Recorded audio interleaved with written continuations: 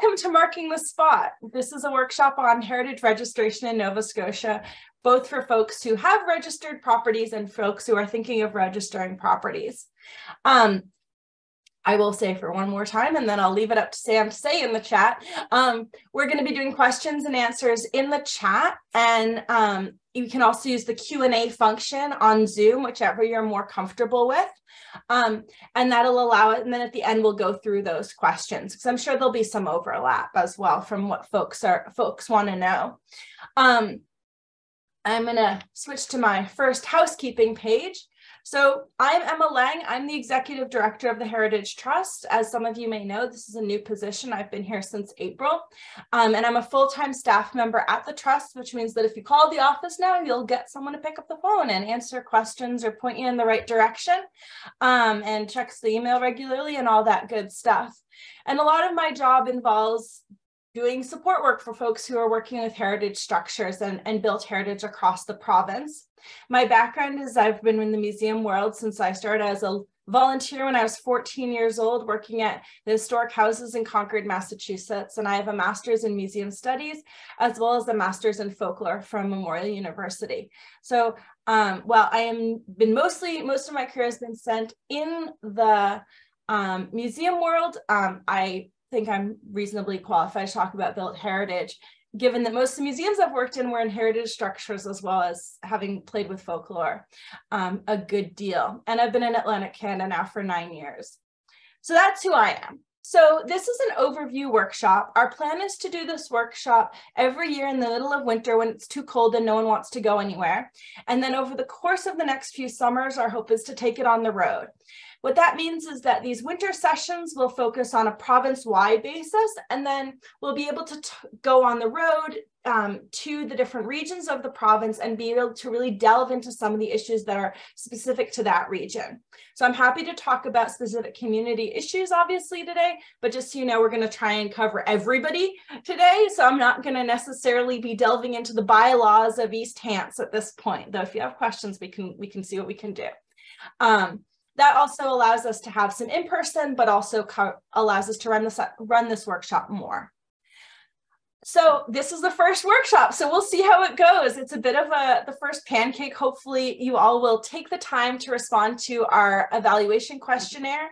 I have with me Sam, who is our co-op student from the Dow Planning Program, who's helping, and he'll be putting various links that I reference, including the link to our evaluation in the chat, so that we can hear back from you about what you think of all of this.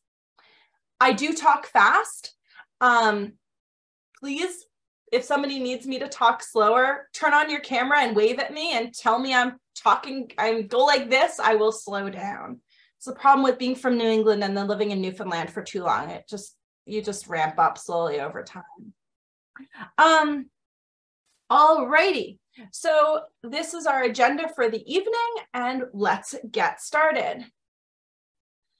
For those of you who don't know, the Heritage Trust of Nova Scotia has been around for 63 years, and we've been involved in all kinds of things, from trying from preserving historic properties to working on registration of buildings across the province, as well as doing educational programs and tours and all kinds of things. We also work with government and other nonprofit organizations across the province and across the country. And we take on interns and help train heritage professionals and folks who work in affiliated fields through co-op placements with us, like Sam. So I'm going to say something which is going to make some of you feel very, very old. So my apologies in advance. A heritage building is a building that is 50 years or older. So that means if it was built in 1972, it's a heritage building. This is the definition that is sort of generally applied by folks who work with built heritage around the world. This is not saying that every building is created equally. We don't really do an aesthetic or value judgment. That's not our job. But if you're talking about what a heritage building is in the most simple form, that's it. It can be from the time of the dinosaurs up till 1972. So that means that places that you might not think of as heritage buildings, such as Scotia Square, are actually heritage buildings.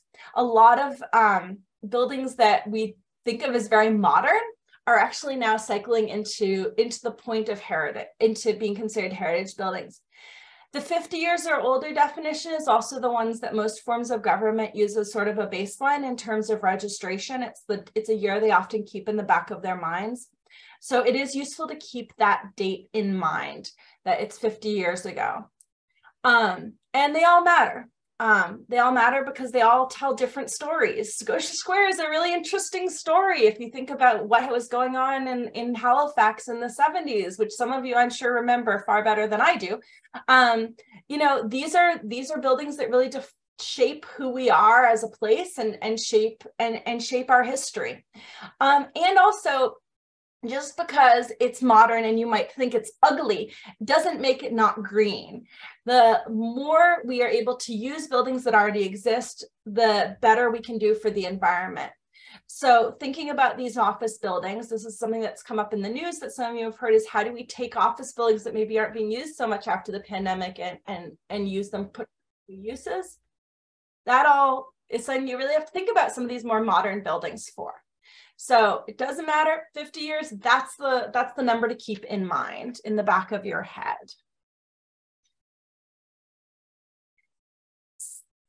Okay, so moving along. Of course, it's not that simple, right? There are heritage buildings, which is any building that's 50 years old, and then there's registered versus not registered. So registered heritage buildings, and registration can happen on the municipal, provincial, or federal level. The general rule of thumb is that the exterior of the building is protected. The building is protected from immediate demolition. Nova Scotia has this quirky little clause that's very unique across Canada, which means that after 3 years of ownership, you can demolish it if it's municipally registered. There are a bunch of grants available, and usually registered buildings are celebrated with a plaque. If you have a heritage building, so a building 50 years or older that is not registered, there's very few there's very little funding available. Basically, it's the same funding you can get for, you know, putting in a heat pump. There's nothing specific generally for buildings that are heritage but not registered. And of course, it's at those buildings are at higher risk for demolition because there's absolutely nothing to stop them. So the first question we're going to talk about is why register? This is a really big question, and we know that in a lot of communities, thanks to some of our community reps, as well as what we hear from other folks in the heritage community, that there is that buildings people are trying to deregister. So I think it's really important to talk about why we register. And the first, and we're going to go through a few reasons, but the first one is that the registration, you preserve the story of the structure, and through that, the broader stories of the community. So the way I like to think about it is that it's like a drop of water in a lake. And each building is that initial drop. And then they create these concentric circles that go out and overlap. And what you wind up with is this wonderful these overlapping circles that slowly tell all the different complex stories of a community. So the stories of industry, and the stories of individuals, and the stories of architecture, and the stories of farming, and the stories of the fishery.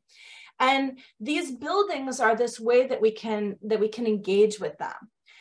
Buildings and physical things are something that people engage with. We engage with it on a very innate level. And I could go into many academic tales of this, both from the use of touch in museums and the importance of that, to why people keep grandma's quilt, or people keep their wedding dress even though they only wore it once and they haven't looked at it in a very long time. And buildings are the same as that. They tell us things, they connect with us on an emotional level, even if you've never seen that building and you're just driving by. They have a really deep impact on us as humans. And so at each of these buildings, you know, there is the story of the building, right? There's its architecture, how it was built, who lived there. And then from that, we can also start to connect with what it was, what types of buildings are around, who was there, what was life like then. And then if you go further out, it can give you, these buildings connect you to the buildings that were nearby and what was going on there and what's the same and what's different. So all of those allow us to tell this very complex story of our very complex province and our very complex community. And it can be complex on both the micro and the macro level. So those stories are really one of the most important reasons to register, is because it gives us a way to share those stories and preserve those buildings so those stories can continue to be told through the physical presence of that building. The next reason is that by registering a building as a heritage property, it protects the building from demolition. As I mentioned, according to the provincial acts around built heritage, if a building is registered at the municipal level, not at the provincial level, but at the municipal level, there is the option for it to be torn down after 3 years. However, from when the newest owner, once an owner has owned it for 3 years. However, that is just a clause. It doesn't mean it necessarily happened, and it still does provide a certain level of protection. And obviously, if you're registering a building that you own, you're not going to necessarily tear it down in 3 years. But registering protects them from demolition. And we know that by protecting the buildings from demolition, we are doing things that benefit the environment. There is a huge amount of data that has been done by people who are far more scientifically inclined than I am that demonstrates that through carbon capture, older buildings, by virtue of their age, are much greener than newer buildings. That includes buildings where they might have leaky windows and leaky doors and all of that. They are still greener because the materials have been around for longer. You've already paid to have them trucked there or taken there by horse cart or whatever it may be. So protecting older buildings and ensuring they keep being used and reused is really important. And registering helps ensure that demolition doesn't happen and these buildings don't wind up in the trash. The same way that you sort your regular recycling. You want to think of our buildings as objects that can be recycled and reused as well, and that they can change form, like how you use them can change and they can adapt to what needs to happen, but that we do keep that. Then there's the heritage glow. And I've got to say, I felt really clever when I found this picture of Lunenburg glowing in the sunset or the sunrise. So heritage glow is that when you have heritage buildings, lovely economists who are better at math than I am have done lots of research and gone out and seen that actually there's an economic benefit to this, to having heritage buildings. And we know that in Nova Scotia better than a lot of places, because we see that heritage structures increase tourism. We see that when there's a neighborhood with a lot of heritage buildings, and I'm sure a lot of you just know this through your daily life, it increases the amount of time people want to spend there, going to stores, shopping in the neighborhood, hanging out with their friends, going on walks with their family, engaging in the community in whatever way they want to. It also increases the property values in that neighborhood. There's been some really, really amazing research that shows that, even if a neighborhood is mixed, so there are modern buildings and older buildings, those modern buildings still benefit from that heritage glow. But in order to have that heritage glow, we have to keep those heritage buildings. The next reason to register is one that I mentioned briefly, which is that registered buildings are eligible for a bunch of grants. And these include grants from organizations like us. Sam is going to post our list of grants in the chat that has a bunch of grants that the buildings that are registered are eligible for. And they include grants from everything from fixing the roof to making your building physically accessible, so adding a ramp, or making changes to make your building greener. So on top of other available funds, you might be able to get grants that help you get windows that are tighter or increase your insulation. These all connect to any renovations, of course, have to follow certain rules that we'll get into later, but there's a huge amount of money available to registered buildings. And that's really fantastic because that means that this money is largely coming from government, and it shows that government at all levels is really committed to these buildings. And who doesn't want money to help fix up your house? And organizations like ours, we actually give grants not just to nonprofits, but to individuals as well. So this isn't just about the nonprofit and the registration of a museum building or a school building or an institution. It can be for your home. The benefits can be for your home as well. I'm just cheating to see what's coming next. And lastly, most communities give you a damn fine, nice looking plaque to go on your wall. You don't have to have your plaque. You can always not have your plaque hung if you don't want it, but most communities do let you brag about the fact that you're registered. And here are some of the examples from across the province that I found. And I listened, Kevin Barrett, who some of you know, who's our provincial built heritage officer, told me there was great debate when HRM was created as to what color to change the Halifax plaque to, and the green, it was Kevin's suggestion. So if you like the green colored plaque, you can thank Kevin the next time you talk to him. He's quite proud of that accomplishment. Solving problems every day. So, you want to register your building. What comes next? I'm sure that's why some of you are here. Most important thing to remember is that this is all about telling a story. And I know we have at least 1 or 2 folklorists listening in who will be able to tell you that tale is a very important type of folklore. And this is really about telling the story of your building. And the story can be a big story or it can be a little story.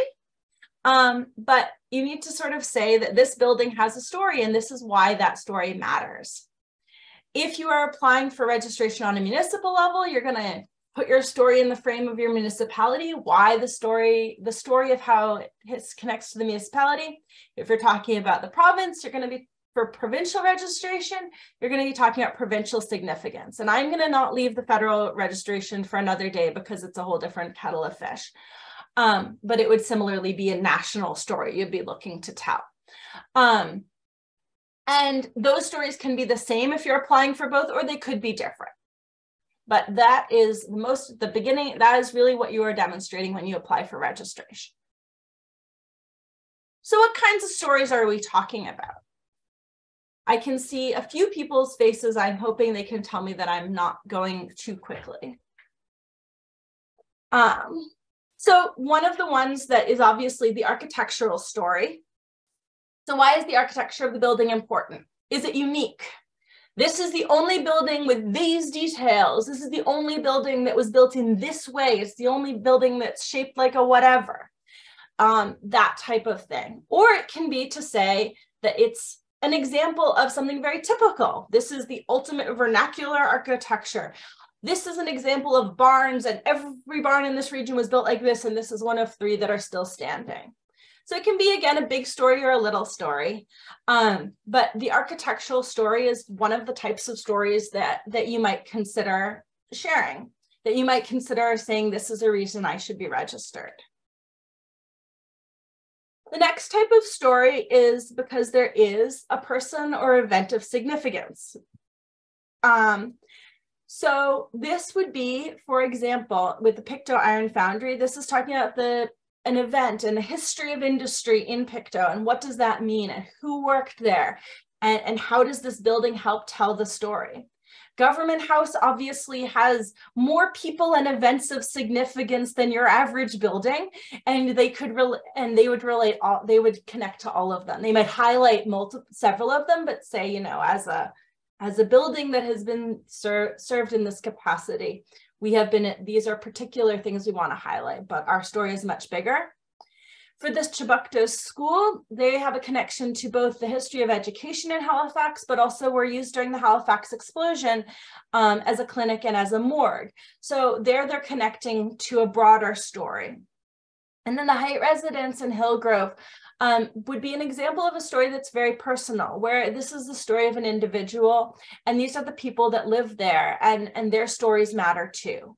Like I said, the stories that are being told aren't necessarily just, you know, premiers and leaders of industries. These can be your stories. This can be about your family house. This can be about how your grandmother served as a midwife, or your great-grandmother made the best quilts in town, or was a school teacher, or they were very normal and nothing particularly interesting, but that story matters too.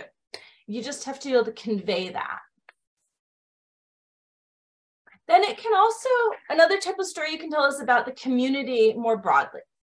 So, for example, the African Nova Scotian community's story is told through the all of these pictures you're seeing are buildings that are registered. That's just for the record. So telling the story of the African Nova Scotian community, telling the story of the Scots in Iona, could also be telling the story of an organization or a movement like the temperance movement, or something related to sport like the curling club. Those are all community stories, and you can talk about the role that these buildings played in the community or as part of that community. The Scottish settlers were a community and they settled here, and this is the type of house they built. So those are just some examples. The story you tell about a particular building is probably going to include a combination of all of them in some way. But just as a way of breaking it down, I wanted to pull apart some of those threads so you could see the levels that we're talking about and the types of the range that are being looked at. Okay, so I've convinced you, you're ready. Tomorrow you're going to go out and find the application. What do you do now? So the first thing you do is you want to look at what level you're going to register. Are you going to apply for municipal registration or provincial registration? And if you don't know where the municipal registration is, I have the Excel sheet, the master Excel sheet with, I believe, every community that's name has ever existed in Nova Scotia and what jurisdiction they're currently in. And I can tell you, there are a few municipalities that don't currently have the ability, they don't currently have a way to register buildings, but I think there's 3 across the province. So they're the exception, not the rule. And you're more than welcome to say, I want to register municipally and I don't know where. Please shoot me an email. Now, this is the slide that I told Sam when we were doing prep was going to scare you all. So I'm just warning you. I apologize. It's going to be less scary than it looks. This is a picture of the laws in the province. And this is how a building is registered. I swear it's less complicated than it looks. Basically, you write an application, submit it to, or if you're applying provincially, you email Kevin Barrett. That the building is registered. Once that goes through, it goes to the Heritage Advisory Committee on the municipal level or the Provincial Advisory Council. They then decide if they're going to recommend it. If it's municipal, it then goes to their council. If it's provincial, it's then suggested to the minister. At that point, the owners of the building, which might mean you, then are given 30 days notice that this has been filed and that the recommendation has been filed. And a notice is also filed with the Registry of Deeds. At that point, if it's municipal, there's then a notice for a public hearing. And then that has to be 21 days in advance, and then it goes to council. If it's provincial, the minister then has 90 days to make a decision. And then finally, it's either approved or denied by, in the province's case, the minister, and in the municipality's case, the council. But to summarize, you write an application, it goes to a committee, the committee then sends a recommendation, and then the recommendation is either approved or denied. If it's approved, you're off to the races. If it's denied, you can always apply again. And just because you're denied by the province or you're denied by a municipality doesn't mean you can't apply for the other type of designation. These systems operate totally separately. I put them on one slide because putting them on 2 slides seemed to make things more complicated. Also because basically the process is the same. It's just, there's a little fiddly bit as to whether it's the council or the minister who makes the decision. And I hope you are not all scared. Okay, we're gonna have a definition break. In creating this workshop, trying to figure out how to get the information I needed to you, as some of you are teachers know, is always a little bit tricky because I don't want to use terms you don't know, but I also want to not interrupt too much. So I'm sort of doing a preemptive moment where we talk about probably the most important term that you are going to need to know in understanding heritage registration, whether your building that you're thinking about either is registered or you are thinking about registering. So this term is character defining elements. The materials, and this is defined as the materials, forms, location, special configurations, uses and cultural associations or meanings that contribute to the value of a historic place, which must be retained in order to preserve its value. This is a definition that comes from a thing called the Standards and Guidelines, which we will talk about later. But the character defining elements are basically the things that, based on the story you tell, make that building important in a heritage context. So they can be a short list or a long list. And this list then, the list of character defining elements is then going to guide you throughout the registration life of this building. It's going to say what can and cannot be altered and in which ways. Anything that's not listed as a character defining element doesn't really matter. I mean, it does matter. You can't have the windows and take away the walls, but you have a little bit more leeway with those items. So here are some examples. This is the character defining elements for the Citadel.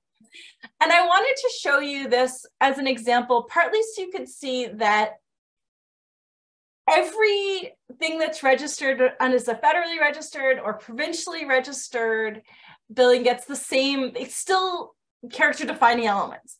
The Citadel obviously has a lot. And it includes everything from the road leading up to it, to the archaeology, to the shape of it, to how it was changed in the 1930s, to the fact there aren't trees on the hill and it's a great sledding hill. All of that is in the character defining elements of the Citadel. That's the Citadel. This is your more normal list that you get for a small house. So as you'll notice, it's a much, much less scary list. It's a much shorter list, and it's much more limited. So these are the things that make this house, that define this house. So it includes the shape of the roof, the windows, the chimneys, the shape of them, that there's a barn attached that has wood shingles. It's pretty basic stuff. You'll notice some of the things it doesn't say is what the windows are made of, what the roof is made of, what color it is. All of those things are not included in this list. Here's another one. And I want to include this one because this is a building that has a business, but has changed its use. So it used to be a home, obviously, and now it's a business. And it also includes one of the character defining elements is actually the business name. So as buildings uses change, the character defining elements can incorporate elements throughout their entire history. It's not set from when the building was built. And I think sometimes people worry that if you have a registered building, you have to somehow bring it back to 1820, and that's in no way the case. Again, really simple list, it's how many stories it has, it's the pitch of the roof, it's the fact that there are side lights or windows next to the door, and it's the way that the door is recessed. So these are not scary lists, they're pretty basic. And as you'll also notice, they're all exterior. I'm not saying this as a rule, but there are very few buildings where the character defining elements are interior. Mostly they're exterior. When we're talking about registering a building, we're really looking at the envelope. We're looking at the exterior. And we'll get more into that as we talk about what you can and cannot do if a building is registered. So that's our definition. Hopefully everyone now feels that they have a sense of what what character defining elements are, because we're going to go back to those. Okay. This is my other slightly scary diagrammatic slide where I was trying to make visual things that can be complicated because I know some people are more visual. So in Canada, we in the built heritage world work under the guidance of the standards and guidelines for the conservation of historic places. And this is a document that was produced by the federal government. Nova Scotia has adopted it, which means that it impacts our laws. It obviously impacts federal heritage laws as well. So it's sort of, it is not law, but it is the thing that is the umbrella over, it is the umbrella that all built heritage things come under. It's the sky above us, basically. It's the air we breathe. It is also less scary than it looks. So the standards and guidelines, which again is something that is very important and useful to understand what it is.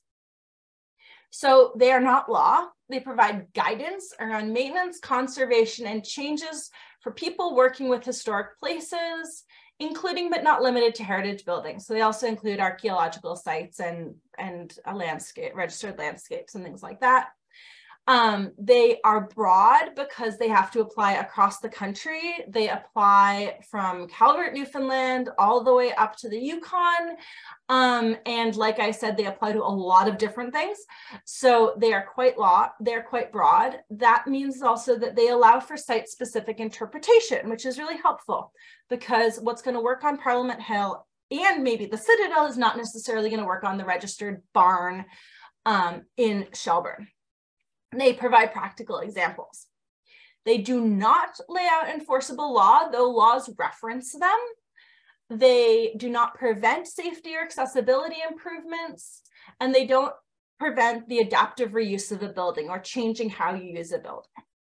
And those are really important to understand. And these are also the guidelines that impact all Parks Canada sites. So if you think about Parks Canada sites that might not have a ramp in an older building, they're allowed to do that because as long as it goes under standards and guidelines. There are 14 standards and guidelines related to built heritage, which you might be interested in reading. I am not going to list all of them.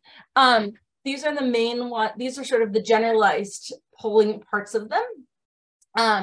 They say that it's vital to maintain character defining elements. So when in doubt, you go back to your list of character defining elements and you say, how is this change or shift in the building going to impact that? That it is important to adopt an approach that involves minimal intervention. So you want to do, it's sort of almost like a doctor taking a do no harm approach. You want to try and not knock down walls unless you really, really have to. Any changes, revisions, and additions should be able to be identifiable as such. Now, this is a very controversial aspect, and what it means is hotly debated, and there is great division as to what it means. So it's important to know it's there. I am not going to try and define it, because that would be going into a quagmire that is well above my pay grade. And also the standards and guidelines say you need to document changes that are made. So I always like, and this is because I am the child of a doctor, and to me, the way the healthcare system thinks about things sometimes works. I like to think of the documentation as like the medical record for your building. So you want to make sure that you know that in 2023, you changed the windows and what you changed them to, so that when they get changed again in 2050, they have a record of that. It's useful to know what kind of paint is on the wall. For those of you who come from the museum community, this will all be familiar because, of course, this is the same types of ways that we approach the conservation of objects. You want a record. You always want a record. So just in case, keep that piece of paper. You never know when you're going to need it. So going back to our list, so that's standards and guidelines. That's the air that we breathe when we talk about laws related to built heritage.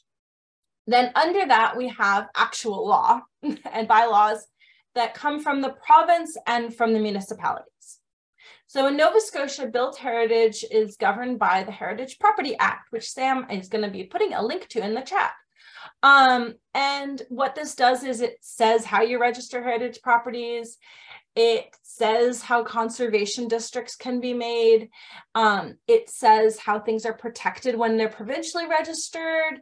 It allows for there to be money for grants for registration, and it dictates, of course, the punishment if you break those rules. The Reed House, of course, is an example of a place where the law is slowly working its way through the law, but people have charges under Heritage Property Act. So that's the law that we do. And it also lays out the framework for the municipal laws. So when I showed you that chart showing this is what happens with municipal, that comes from the Heritage Property Act. The municipalities can adopt them, but at minimum, that's the framework, and it comes from that. I am going to touch on federal heritage acts briefly. And the reason I'm doing this is because some of you may be involved in heritage lighthouses or railroads, which of course can be federally owned or not. And those are impacted by federal law as well as provincial law. So it's useful to just have in your head that these two laws exist, as well as the Historic Sites and Monuments Act. So the Historic Sites and Monuments Act is the overarching document that allows for federal designations. It allows for the creation of museums. Then the Heritage Lighthouse Protection Act works to protect lighthouses, shockingly enough, and talks about how they'll be disposed. And the Railway Stations Act is basically the same thing for railway stations. Currently, Bill C-23 is working its way through Parliament. That would change these laws. So I also don't want to spend too much time on them because they might all be tweaked and adjusted. But you should be aware that they exist in case it's useful information. Try to be a little all-encompassing. Okay. I'm just going to see how we're doing for time. Oh, I'm not running hugely over yet. Great. So, part of the reason this workshop was developed is because I've heard from people, including some people I believe are in the room, that there are a lot of myths around heritage registration. And I've heard it from lots and lots of people. So I thought I would go through the 4 big ones that I'm aware of. So the first one is that registered heritage buildings can't be updated to modern standards. Just because your building is registered doesn't mean we expect you to use an outhouse and heat your house with coal and wood. That would be silly. They aren't frozen in time. The expectation is that just as any non-registered building, registered buildings can evolve. You can get a heat pump, you can get a refrigerator, you can paint your house. All of these things are perfectly acceptable. The character defining elements and the envelope is usually the things that you have to be conscious of. So for example, if you have a registered heritage building and you want to put your heat pump, you can't put it in a place that's gonna, knock out that lovely side light next to your door if this listed as a character defining element. You should stick it around back, please. You can add ramps, you can do all of these things. They aren't stuck in time.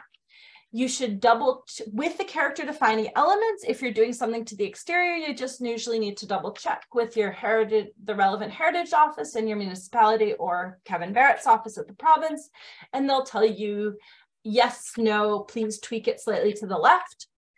Knowing those character defining elements, which are registered with the Registry of Deeds, you work with that. And as you saw, they're usually not very long and they're usually, they're workable. Nobody is here to make life difficult. Registered buildings can't be made physically accessible. Oh, and I want to say the reason I'm using Parliament, obviously, Parliament Center Block is a registered building. They are doing all kinds of crazy construction there to bring it up to modern standards. They're just working within the character defining elements. Registered buildings can't be made physically accessible. This is one that is near and dear to my heart because actually the building that you are seeing is my mother's building. My mother lives in New York City, not in Nova Scotia, but she lives in a heritage district and deals with very similar laws. My mother has a mobility issue and couldn't get into her building, so she needed a ramp. This was a solution. This lovely little ramp. And the lovely little ramp does not get in the way of the beautiful door with its beautiful details. They had to add a lift because there are stairs inside that you can't see. Again, it doesn't impact the character defining elements of her building. If you walk by, you wouldn't necessarily even notice it. It also, again, going back to that tricky thing about different, but visibly different, but the same, it is made of slightly different material. If you look closely, you can tell it's a modern add-on. But just because it's registered doesn't mean you can't add a ramp or a lift or whatever. People are doing really creative and exciting things to make older buildings function according to accessibility laws. The local council of Women's House in Halifax, which some of you may know, has a ramp. They also just redid their washroom to make it accessible. They're a registered building. Really cool creative stuff going on. Similarly, you can do things that make them green. You can add solar panels. You can do all of the same, you can do a lot of the same stuff. You just have to keep track of your character defining elements. And also they're green to begin with. So, and I am always happy to talk about these issues if issues are on accessibility and heritage building, because as I've said, they're near and dear to my heart. And I also think that's just a really cool solution. I was really excited to finally see it after 4 years when I got to go home at Christmas. I'd heard tell. All right, next myth. Registered buildings can't be insured. This is a tricky one. We know that the insurance industry does not necessarily love registered heritage buildings, and they really struggle to understand them. However, this is not because of anything other than the insurance industry not really getting what a heritage building is. And there really isn't a difference between a registered building, heritage building, and a non-registered heritage building. As an organization, we are working with Kevin Barrett and also partners at the national level to work with the insurers to try and get there to be better understanding. It's a national problem. If you are experiencing issues with insurance, please call our office or call Kevin Barrett's office. Let us know. We are tracking it. We have contacts in the insurance industry. Also, it's really insurance. It's not you can't be insured. It's just you need to talk to the right person.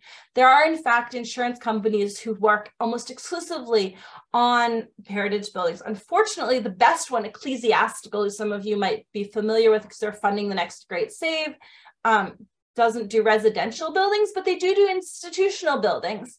And so, you know, there are options out there and we will help you find them. And we also do know that this is a big issue, but it's not a reason not to register. It's a reason to call us if you're thinking of registering and you've talked to your insurer and they've made unhappy noises. We will work with you. The province will work with you. Our friends in the insurance industry will work with you. Don't be scared by this. Any comfort, I'm going to try and register my building, and trust me, I'm not going to stand still until they try and take away my insurance. The last one, registration myth we're going to touch base on is that registered buildings need specialized tradespeople for any kind of fixes. Have your favorite tradesperson make your fixes. Most of the time, fixes can be done by anyone who's in the relevant qualified trade. In some cases, you might need a specialist. But that's going to be true with any kinds of issues that you might have with the house. The registration is no different than that, or the building. If it's a character defining element you're mucking around with, you might be more inclined. But again, a carpenter doesn't need to be a specialist to be a great carpenter. If you're trying to fix those issues, you just need to find someone who knows how to fix them.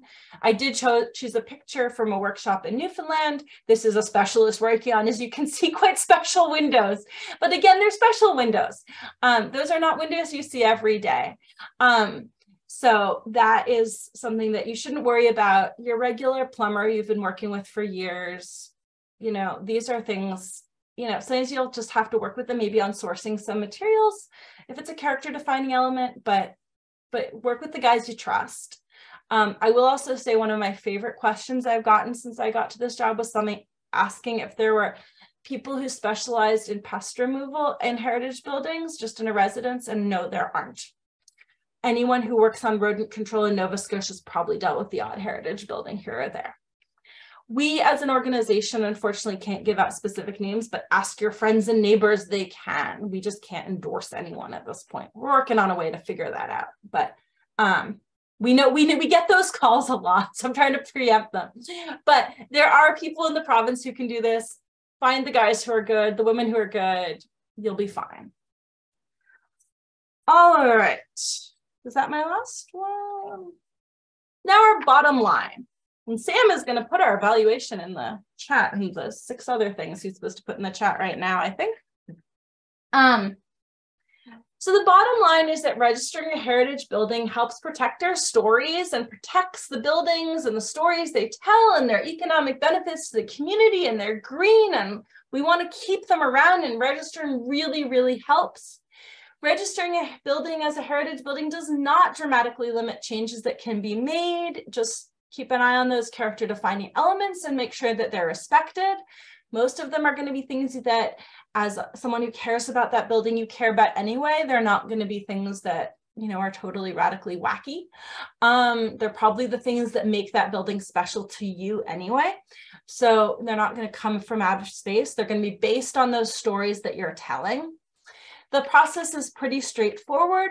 You know, you contact your local heritage committee, or you contact Kevin Barrett's office if you're looking for provincial registration, and I am here to help. I'm in the office almost every day. 9 to 4 is usually the best time to reach me. I respond to emails, phone calls, whatever you may have it. My job is to help you and to work and help keep these buildings alive and kicking. If you are in more of an advocacy position in your community, I can also help with that. Please don't be scared by registering. Please don't be scared by living in a registered building, as I'm sure some of you do. They really are wonderful.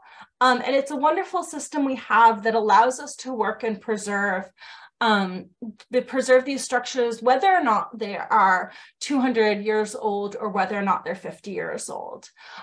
You know, this is how we get that wonderful mix that when we visit other cities we love, is that there's this lovely mix of different generations. And registering them and making sure that we register buildings, whatever their age, as long as they're past that 50-year mark, really allows our building to have sort of the diversity and wonderfulness that you see when you go into a garden and you see different plants blooming at different times. So I will get rid of my share screen, and if you have questions and you want to put them in the chat or put them in the Q&A, I will be happy to answer them. I'm seeing one. I'm going to just start with the 2 that came up. So Emery asked about the tearing down in 3 years. So it starts from when the building was purchased by its most recent owner. For example, the example on the top of everyone's tongue, at least in HRM, is the Edward Street house that Dal bought. So it has now been registered, approved for registration. They can now wait, and in 3 years they can tear it down. You can also they're also doing a process that's called demolition by neglect at the same time. But yeah, you just have to wait for 3 years. So a developer could buy up a building that's registered and they just have to wait 3 years. So it's a law that really needs to be changed. It's one that we've brought to the ministers. It's one we've brought to other members of the legislature and say this is something that's a real problem. Because it's also at the National Trust for Canada's conference in Toronto. It was one of all the Nova Scotians' party trick is that our law is worse than your law. So that's the answer to that. Lori, you are a nonprofit operating out of a heritage building. It's a former school. I'm just going to read I'm going to read this. So what are your options? You need to look at your character defining elements. I'm guessing those windows are, so Lori's asking about the cost prohibitiveness of replacing windows in a school building. I hope I'm getting this right and summarizing correctly. And that's very tricky. So the answer is it really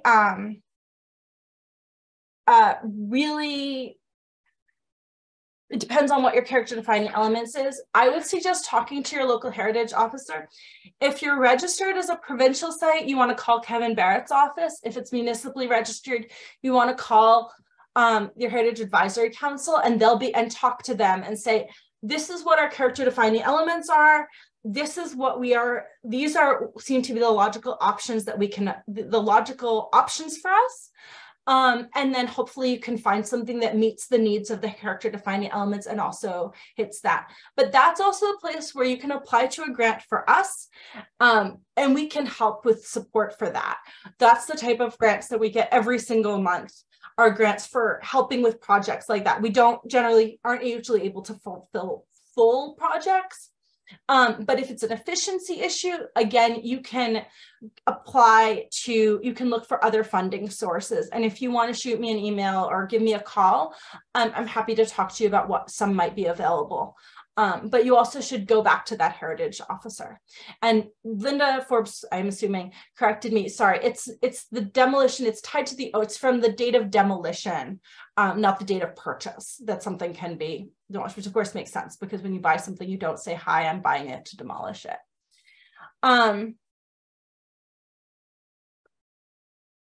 So Linda is clarifying, so the ownership can change during that 3-year period. Once the 3 years and the demolition or alteration has to be done within a year. So the demolition permit, you can basically get a demolition permit and then sell it on again. The demolition permit still is in effect. The bottom line though is that if a building is registered as a municipal level, it has very little protection. If a new buyer, if you want to protect it and you sell it to someone and they want to demolish it. Are there other questions? I don't believe you. I know Katie has questions. She's just being quiet, is my guess. Because I know there's a bunch of issues down in Shelburne that are helping. Who else can I bug? I don't have an opinion on steel roofing other than I find it interesting that in some parts of the community, it seems like the blue was going on sale at one point. I think that my job in this position is to not have aesthetic opinions and to have value judgments. If you are looking at a heritage building that's registered, that is already registered, or you want to register it, and one of the character defining elements has been defined, or you would like to be defined as connected to the material associated with your roof, you might have issues if you want to switch to steel roofing. It really depends on how your character defining elements are done, or whether or not diminishes the story. To me, I don't think that there's anything inherently wrong with steel roofing, because I think that the shift to steel roofing is a really interesting architectural development, particularly in rural Nova Scotia, where we see it all the time on these older buildings. So to me, it adds to the story, but that's sort of neither here nor there. It really comes down to what are the character defining elements when something is registered, or what is the story that you are proposing. If you have a 19th century barn and you say, okay, we want a steel roof because we're sick of our roof blowing off in hurricanes and this is getting ridiculous. And then 2 years down the road, you say, oh, we want to register, and the steel roof is that, or a year down the road, or 6 months, you can sort of say, well, part of our story is that the evolution of our barn is that the roof kept blowing off, right? If somebody asks you about it. But my guess is the story of that barn has very little to do with the roof. It might have to do with the angle of the roof and the fact that barns in that community are built like this because of their connection to this or that cultural community. But I don't think it really matters. But again, I was talking to one of our board members and saying the difference between being a community member versus having endless amounts of training in this is that I have learned to repress all aesthetic opinions when it comes to these things. I'm interested in the story. I'm interested in how do we preserve these stories. I'm interested in trying to make sure they last. I don't want people's roofs blowing off because then they don't last. But I also would like, and then you look at where someone's at, or where an organization is at, or where their budget is at. It's the same question about windows. You know, older windows can be incredibly energy efficient, and certainly their production is way more energy efficient than modern buildings that have all these new chemicals in them. In the end, that's sort of neither here nor there. If your organization has a heat bill that's going through the roof and you need this now, and that's what's available. So I think there's a level on which these questions of heritage registration is very simple. What's the story? How do we want to, what's the story? How do I convey that? Can I get the province or the municipality to say, yes, your story matters? On the other hand, it's very complicated because every building has very complex histories. The building I'm sitting in right now is from the early 19th century. It's our offices at the corner of Ochterlony Street and King Street in Dartmouth. And if the people who built this building walked in, they wouldn't recognize it. But from the outside, they might see some elements that are similar to how it used to look. That to me is a great story because it talks about how we're able to preserve this history, and we can talk about this building and its evolution and all of its different uses. And that's what registration gets you, is it buys you all this extra time for that building, and it buys you the money and the grants, and it gives you access to be able to preserve in whatever way possible. And there's so much support out there. Like, I'm looking around at this list, and I know there are so many people in this room who have so much knowledge and who work at nonprofits and work at museums who could help you do the research, you know, could help you find those stories. And certainly I am always happy to answer phone calls and emails. Talking to you guys is by far my favorite part of my job. And as you can see, I like to talk. Good thing Dee Meisner isn't here. She'd be yelling at me, telling me I should shush and listen. Are there other questions?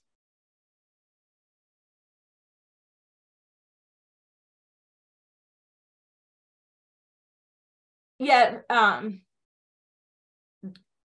there are some really great responses going on in the chat too about suggestions. The one thing is that with the grants, because most of the grants around registered sites are based on their registration, sometimes they can help you then snowball them. And, you know, if you're able, we know that we had a proposal for some work being done on site that we didn't approve because it wasn't quite in sticking with the character defining elements. But the amount of time when we said that, they went and realized that if we did give them the grant, they would then have enough money to get the product that was more in line, and actually that would last them longer. So, you know, calling the granting organizations, calling us, calling the province, depending what municipality they're in, there's a lot of grants available for registered sites in a bunch of municipalities. You know, sometimes that can make that budget difference. Our organization does give grants to individuals, not just nonprofits. So if you have a registered heritage home or you're thinking of registering, so, you know, there's lots of options available, and windows are tricky. I know that my house has the original 1930s windows that currently are painted shut, and I'm terrified to try and chip them away, and I need to get someone to go in and to do that work, because I want to keep my original windows, because it's, to me, a character defining element of my house.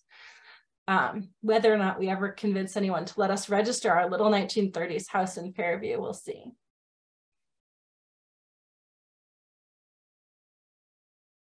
You are all cool. Any other questions out there?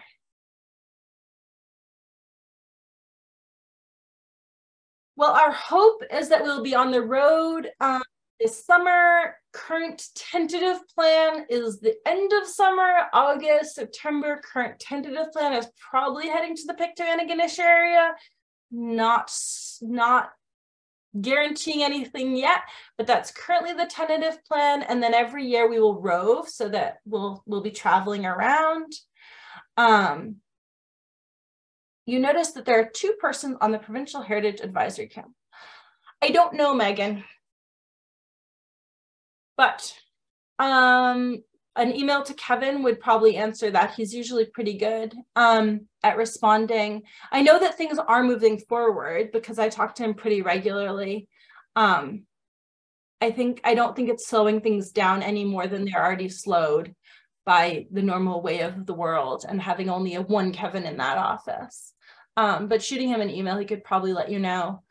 I'll stay on, and if folks want to ask me questions with your voice on, you're welcome to. I can hang out for a bit. I'm sorry we don't have coffee and cake. When we do this in person, I promise there will be coffee and cake. But have a great night, and we'll send out, if you do our little evaluation, there's a place for the feedback form. Sam just posted it again. You can stick your email in there, and we will be sure to let you know when we do our roadshow version of this, when we will be able to delve in much deeper to the municipal laws for that region.